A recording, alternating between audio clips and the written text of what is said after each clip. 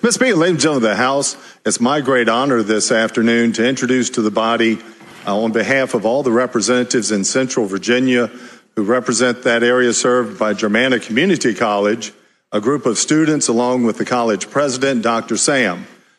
This is a community college that's been in existence in the Orange, now Fredericksburg, Stafford, and Culpeper campus areas since the mid-'70s. I actually matriculated there for 1 year of my academic career when Virginia Tech as a freshman was not the height of my academic accomplishment, I would say. But I'm very proud to introduce, they're standing in the gallery, Dr. Sam and students from Germanna. Please help to make them feel welcome.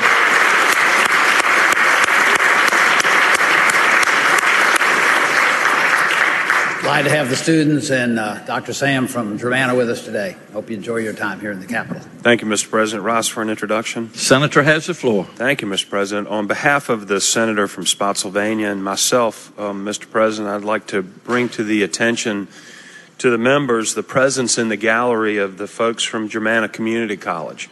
There are quite a few students here with Dr. Wesley. Dr. Sam was here earlier. I don't know if he's in the gallery with us, but I had the opportunity to meet with them, spend some time with them this morning.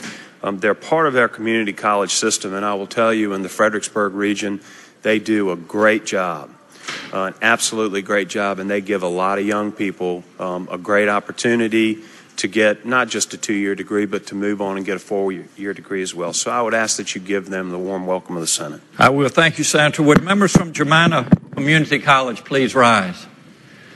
You all are well represented here this afternoon. And just as the Senator said, we have 23 great community colleges across the Commonwealth. We're very proud of all 23 and appreciate what they do to contribute to workforce development that leads to economic development and jobs for the Commonwealth of Virginia. So we're glad you're here today to advocate for the community colleges and wish you the best in your education endeavors. I'd ask the members of the Senate to please join me in offering members from Germanna Community College the warm welcome of the Senate.